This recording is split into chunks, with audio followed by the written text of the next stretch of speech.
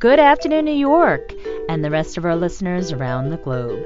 My name is June Stoyer, and I'm the host of the Organic View radio show. Our podcast is available on iTunes, Zune, and all major podcast providers. So if you can't catch the show live, you can download it or simply use our free podcast player, which is available on our website at www.theorganicview.com. If you'd like to connect with us, please post a question on our wall on Facebook or send me a tweet at June Stoyer on Twitter. If you'd like to be on the show or would like to find out about sponsorship opportunities, please contact us at questions@theorganicview.com. Today's show is sponsored by Eden Foods, the most trusted name in certified organic clean food. Listeners of the Organic View can receive 20% off any regularly priced items, excluding cases, by simply using the coupon code ORGVIEW. That's ORGVIEW. For more promotional offers, please visit our website at www.theorganicview.com. Also, don't forget to check out our contest section on our website for your chance to win one of our cool prizes. For more information, please visit www.theorganicview.com/contests. On today's show, Tom and I have some breaking news about the EPA, and we're also going to talk about how beet juice is helping keep roads safe this winter. Also, the Monarch Conservation Express, and a study about how native bees are exposed to neonicotinoids and other pesticides. So first, I'd like to welcome to the show my co-host, Colorado beekeeper Tom Theobald. Hello, Tom. Hello, June. Welcome to Colorado. We've had our first snowstorm, 3 inches of wet snow. So in the period of a week, we've passed from fall into winter. Wow. I love the change of seasons, but I'm not quite ready yet for the white stuff to fall. In any event, how are things going with your bees, Tom?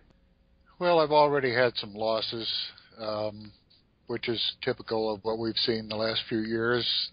Hard to say what's going with the bees. We'll know in spring. Winters have become very difficult.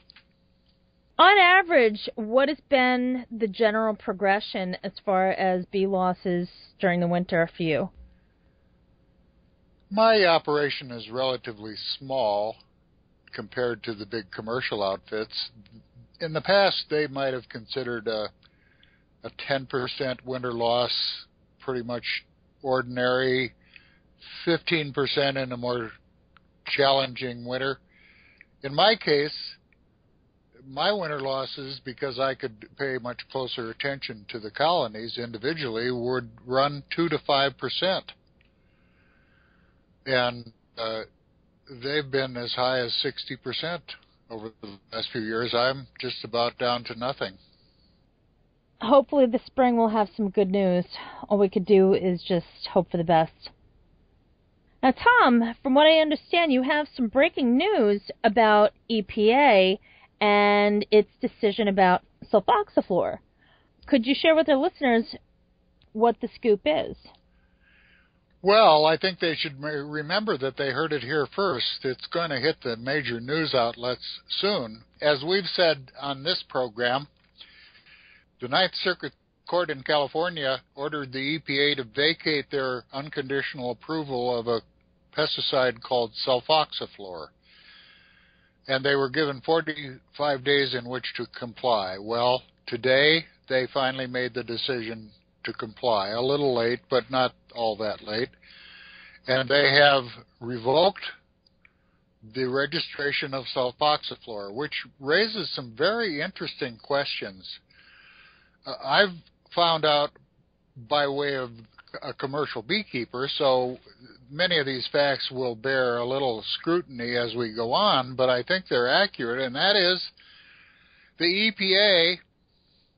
The question before everybody is now what happens to the stocks on hand, the sulfoxaflor stocks that are in the stores, in farmers' warehouses, wherever. The EPA's position apparently is that if it's not a registered product, they have no jurisdiction.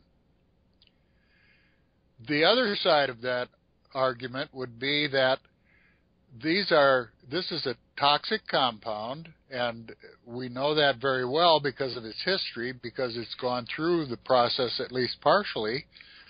And as a toxic compound, it would have to be registered before it could be used. So those are the two sides. But if what is being said about the EPA is accurate, it's another example of this agency's efforts to avoid the law and avoid its responsibilities under the law.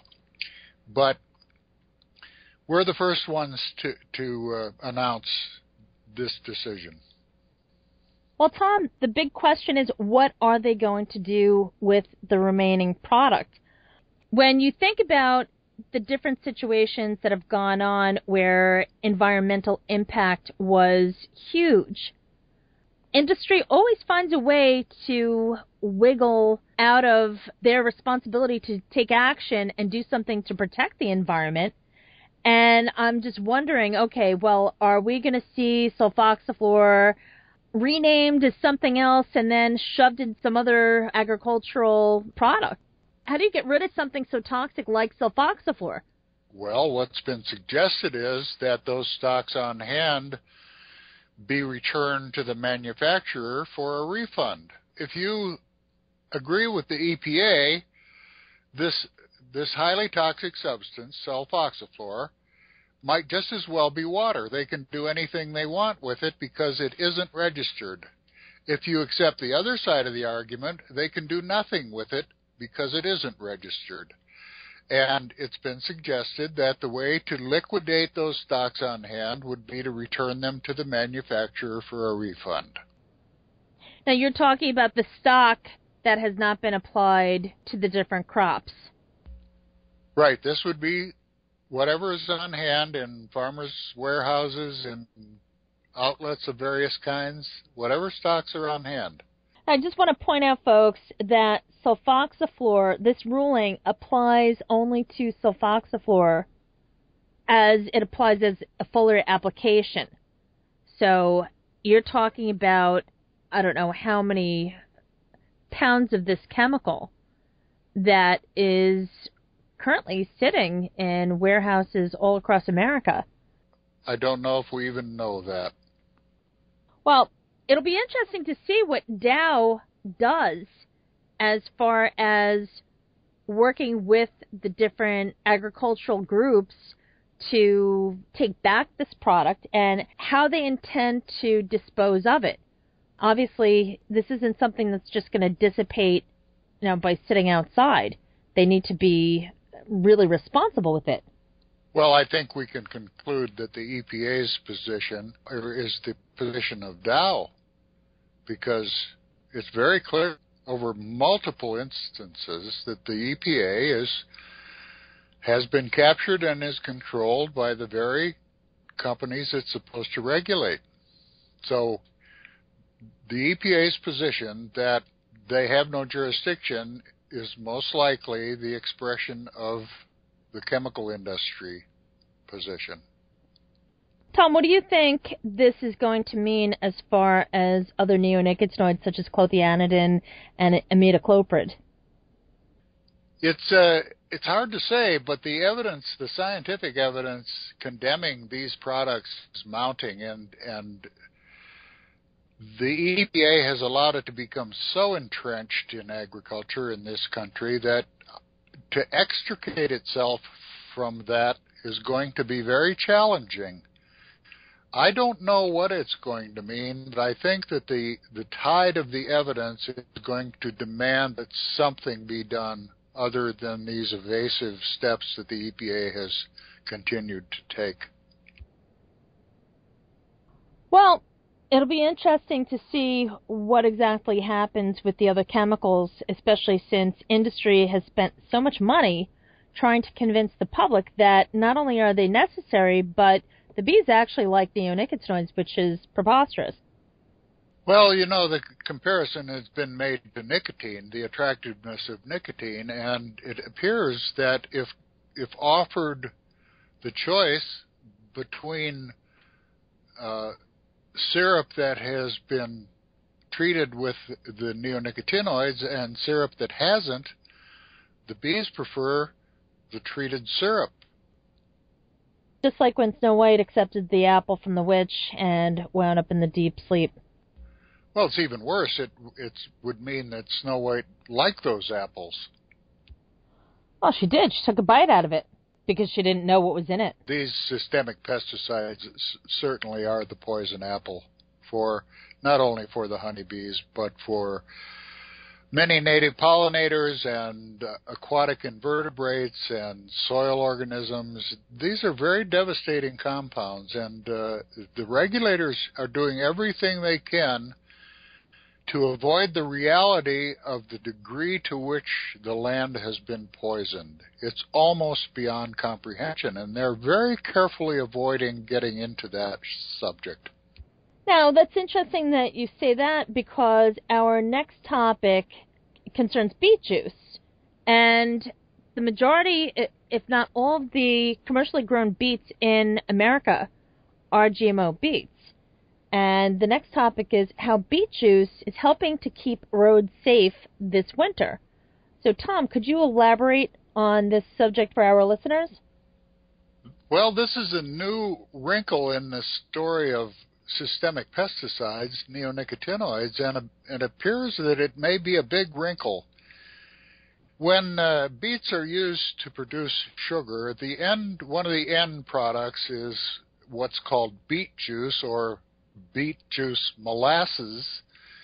After it's gone through the whole process and the sugar has been extracted from it, this is the end result. And of course, everybody is always looking for some use for these apparently worthless byproducts, and what they found is that it can be used in road de-icing, and what it accomplishes is it lowers the melting point. Salt brine alone will reduce the melting point of ice to about 5 degrees, as I read it. The addition of beet juice, about 30% beet juice and the rest a salt brine or rock salt, will lower the melting point to 20 below zero. So it has some definite advantages, but the wrinkle comes from evidence that the levels of the neonicotinoids in this beet juice are astoundingly high, 800 parts per billion or higher. Now, a part per billion can be terminal for a colony of honeybees over time. Certainly can be terminal for native bees, and there's a study that recently came out that we'll talk about in a minute, I think. But this is being applied to the roads for de-icing, and the concern is that one of the remedies for the pollinator losses and the monarch losses has been the suggestion that we should have habitat improvement. And part of that is habitat improvement along the highways. There's a corridor that's been proposed running diagonally across the United States for monarch habitat improvement along the roadsides. But we may be contaminating the roadsides at phenomenal levels with these neonicotinoids, and nobody seems to be interested in determining what the baseline poisoning of this land has been. So beet juice being used as de-icer may be another aspect of the problem that bees, honeybees, and other pollinators are facing. One of the reasons that they don't have as much data as they ought to is because the research that they have is focused on very specific areas. One of the key areas really is soil health. You could get your soil tested at the local cooperative extension, but that's just going to tell you what the pH level is. What we're talking about is very intense testing that will show the actual content of the soil, how many chemicals, what kind of chemicals, all sorts of results. And it's just not something that is available on a large scale. So I think if the powers that be were to incorporate that into the equation, they might be surprised what they find. But once again, they're focused on just very, very specific areas, and it's not really conducive towards protecting the bees. It's more or less to protect industry. It seems that the USDA and the EPA have very carefully avoided any understanding of what the level of poisoning of the environment may be. The only agency that has taken the lead in that is the U.S. Geological Survey, and they've done a number of things. Probably the best known is the multi-year survey that they did of Midwestern watersheds, and they found these systemic pesticides, the neonicotinoids, in almost every sample they took. The key here is that there is no safe level of exposure because the effect on the synapses is cumulative and irreversible. To reach the end point of death or collapse, all you have to do is introduce the element of time. The USGS, on the other hand, has actually done this kind of surveying, and we have a recent study, what they've called a reconnaissance study, that was done right here in my home state, not far away in northeastern Colorado, where they, for 2 years, 2013 and 2014, they were sampling native bees. We don't know much about what the effect of these pesticides are on the native bees. Well, that's because there's so many different species of native bees.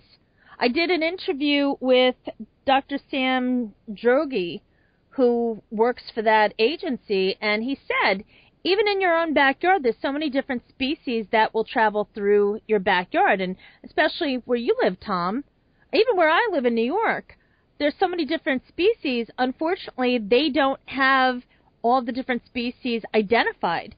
So unless it's a species that's beneficial to agriculture on a large scale, such as the honeybee, they're not going to give it as much attention as it really needs, and that's unfortunate. You know, this whole White House memorandum is supposed to protect all pollinators, and unfortunately, they mostly focus on just one or two species.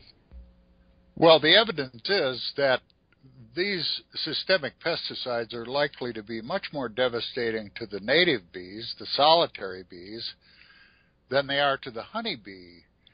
The honeybee is buffered against this damage to some degree because of the size of a colony of bees. They have many, many workers. If they lose a queen mid-season, they have the capability of replacing that queen. So they're somewhat resilient. They're still being killed by these systemic pesticides, but there's a certain amount of resilience to this large population of honeybees. Bumblebees have much smaller populations, so they're more vulnerable. They don't have the ability to replace queens in the middle of a season. Their queens are raised at the end of the season, and that's programmed into their genetics. Now, if you look at the solitary bees, they're the most vulnerable of all because every female solitary bee is responsible for the provisioning and laying of an egg. And if she's lost, she's lost. Her progeny are ended. Most of these native bees, these solitary bees, we know little about because they don't have mentors like the honeybees do and the monarch butterflies. This study that was done in northeastern Colorado took place over 2 years, and they were testing for 122 different pesticides and 14 breakdown products of those pesticides. And what they found was 19 pesticides present in the native bees that they were trapping and analyzing. And Tom, which were the most frequently found neonicotinoids? Well, the most frequently found was thiamethoxam. In 40% of the samples, the positives, thiamethoxam was present. In 46% of the samples that were taken, thiamethoxam was present. Thiamethoxam was the most commonly found in their samples. It was in 46% of the samples that they took. And thiamethoxam is one of the neonicotinoids, very toxic to honeybees. We're not sure how toxic it is to solitary bees, but likely to be even more toxic. Tom, could you just take a moment and explain to our listeners what it's used for? The thiamethoxam is used on a number of crops. In the case of this USGS reconnaissance survey, it was wheat fields that were the primary source, it appears. They took samples in both grassland and in cropland, and the cropland consisted of wheat land. Now, wheat is seed treated and on occasion treated by foliar application, and what they found was that the level of these systemics of the pesticides in the native bees that they were sampling decreased the further those samples were taken away from agricultural land. In other words, if you were in the middle of grassland and the nearest wheat field was a kilometer away, which they believed to be the outer limit for foraging solitary bees. If the samples were taken from within those grasslands far enough removed from the wheat land, they had the lowest incidence of pesticides detected. The closer you got to the agricultural land or in the agricultural land, the higher the levels of these pesticide contaminations. Of course, it's just like in the film More Than Honey. More Than Honey, in China, there's a scene that was filmed in which you see people hand-pollinating the crops. Everything's in bloom. It looks beautiful, looks fine. However, the bees won't go near it because it's toxic. And this is basically what this is proving, which is something that many of us already know. But the bottom line is that what it looks like to us doesn't matter. It's the chemicals in the soil that matters. And we can't see the chemicals once they're in the soil and are ubiquitous. And that is basically the pending danger when it gets to the point where the entire environment is one big toxic wasteland. It appears that it is. If you look at the evidence, it appears that it is heavily poisoned. And we're seeing proposals to address the loss of pollinators, which include habitat improvement, but there's been absolutely nothing done to determine what the level of poisoning is in those lands they propose to improve. The evidence that we do have would tell us that they have been massively poisoned and that planting pollinator-attractive crops on these lands is absolutely the worst thing you could do. They're very carefully avoiding this, though, because if the public becomes aware of just how massively the environment has been poisoned, there's going to be some people who have to explain their decisions over the past several years. This is a huge environmental disaster, in my view. I hope I'm wrong. I don't believe I am. Well, Tom, over the years, we've been talking about this, and it's getting progressively worse. And the solution that's always been presented is basically to sweep it under the rug. I mean, at what point are they going to stop and say, okay, we have enough science? The science has been independently conducted, peer-reviewed, and published. So it's not biased. And industry still is not willing to do anything to back off. And the bottom line is the folks that work for these companies drink the same water that the bees do.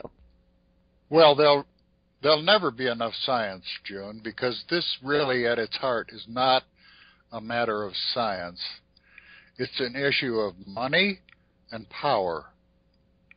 And the EPA has very effectively avoided the science, and the chemical industry has as well. We can have science after science after science, and we have.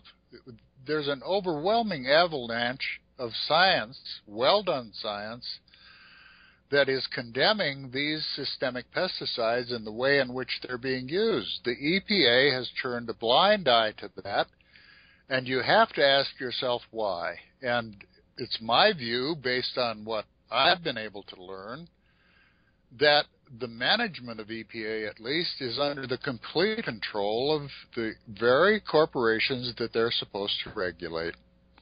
Well, the bottom line is money. It's always been about money. Right. If you look at every single thing that's going on in this world, it's all based upon money.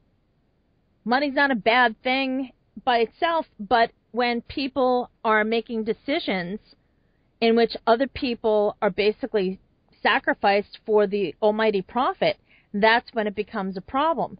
It's corporate irresponsibility, and it's contributing to the most massive environmental contamination this planet has ever experienced. And yet, it continues. It's not likely to change until we see someone get in the driver's seat and begin to hold the EPA to certain standards. I've said it more than once on this program that the management, the middle management of the EPA appears to be dramatically corrupted. Otherwise, we wouldn't be seeing these kinds of decisions. The EPA has become the enemy. This is the agency that was put in place. Its fundamental responsibility was to protect the environment and the people from unreasonable risk. And instead, they make decision after decision after decision that puts the environment and the people at risk, but serves the interests of the chemical industry. But that doesn't matter until someone with some courage gets in the driver's seat and begins to demand some performance from this agency. Well, I think it's time that we hop aboard the Monarch Conservation Express. There's an interesting concept, and this relates to what we've been talking about. The Monarch Express is a program of habitat improvement, but to my knowledge, nothing has been done to determine the acceptability of that habitat. I just want to take a moment and share with the listeners what this is about. The Monarch Express, basically, Xerces Society put out a newsletter in which they said, of all the butterflies in North America, the monarch can probably claim the largest fan club. Over recent decades, love for the monarch spawned a network of loyal enthusiasts growing milkweed and creating backyard oases across the country. Despite this, years of declining populations in both the eastern and western United States led to a petition to protect the butterfly as threatened under the Endangered Species Act, as well as the focused attention of the White House's National Pollinator Strategy released in May of this year.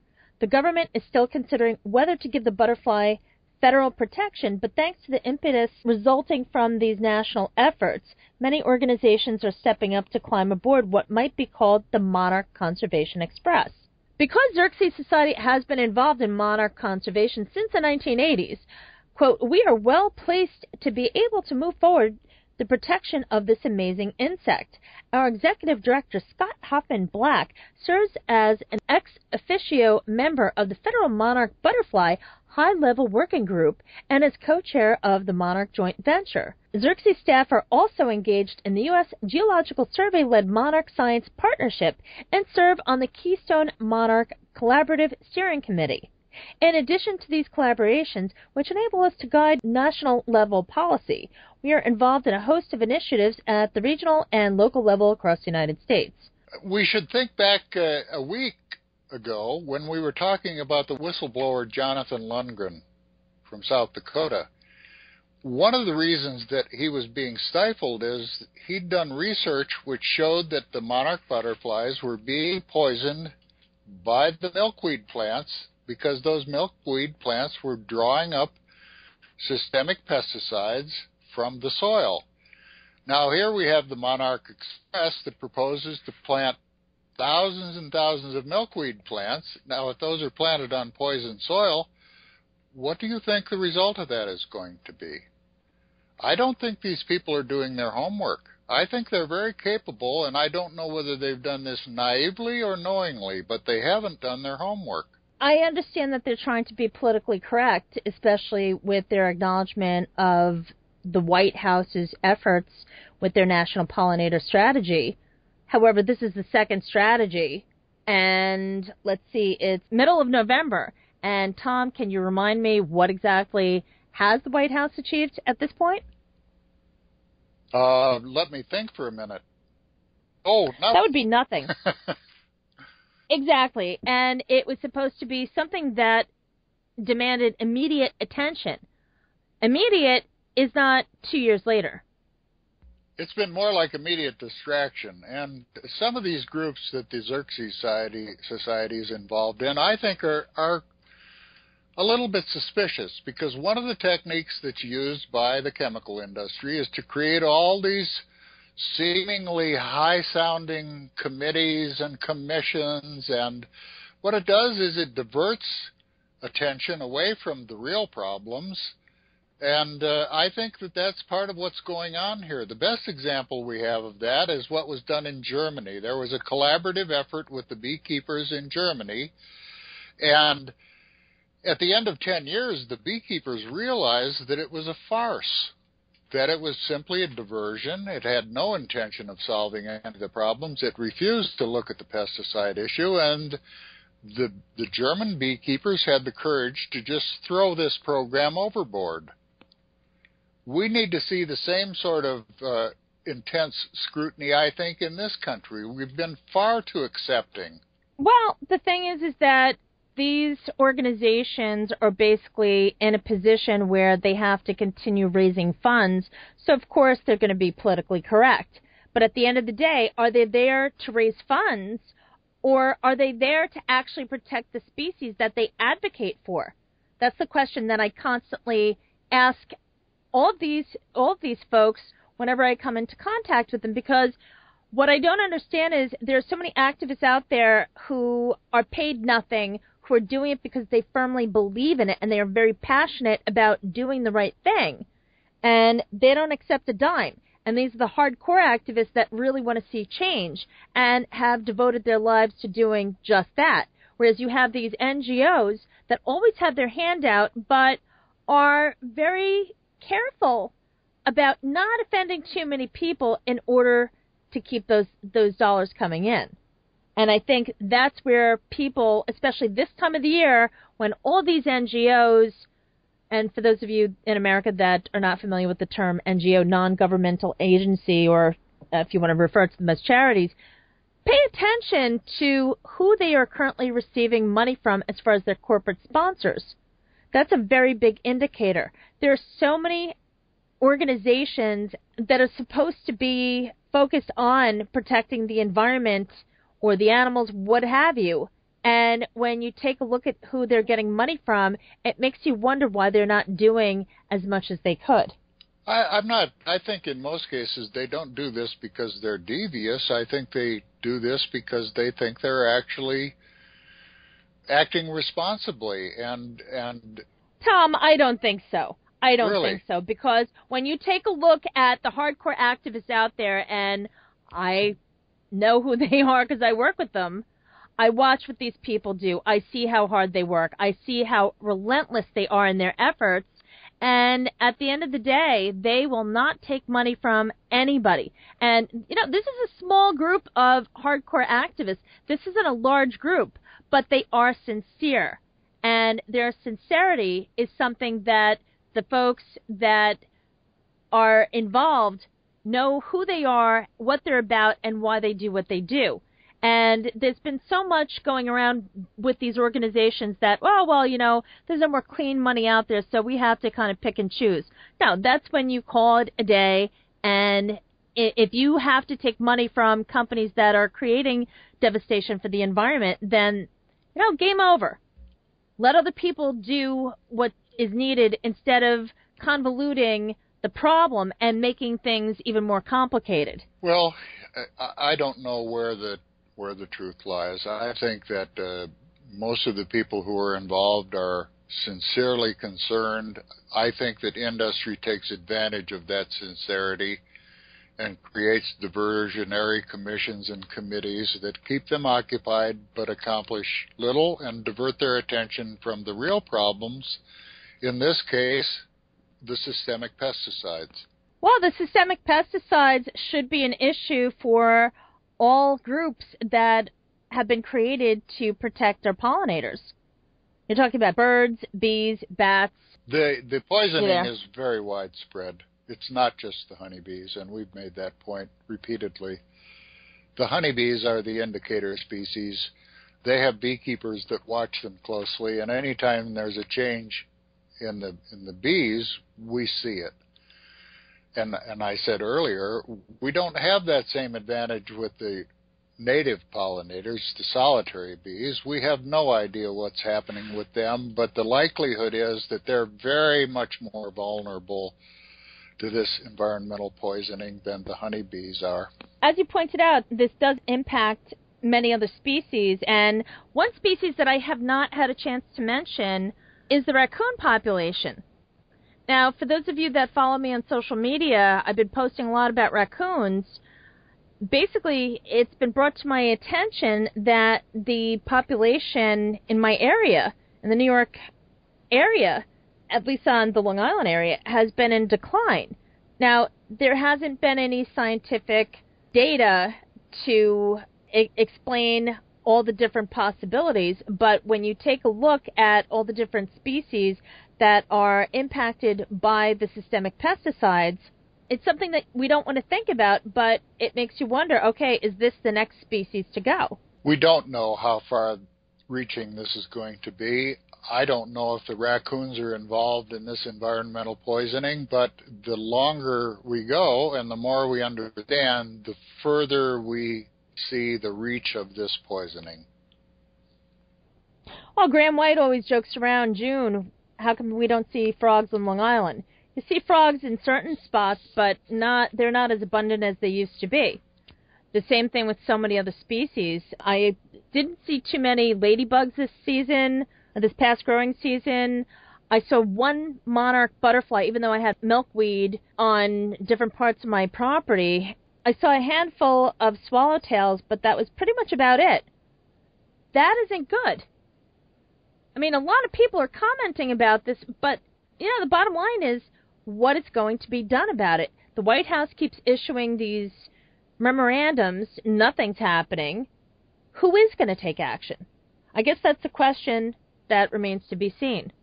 So, on that note, to be continued next week. Well, I want to expand on that a little bit. I think the action has to be taken by the people who are being affected by this, all of us, in other words, because it's apparent that the leadership is not going to do anything here. This is going to require a revolt on the part of the people who refuse to continue to be poisoned like this and see the environment poisoned. The people need to rise up and demand more from their government and from agencies like the USDA and the EPA. As I said, Tom, to be continued. Tom, thanks for joining me. Thank you, June. It's always interesting. And folks, please tune in each week as Tom and I continue to explore the impact of neonicotinoids on the environment. Thank you for tuning in. This has been June Stoyer with the Organic View Radio Show. Have a great afternoon.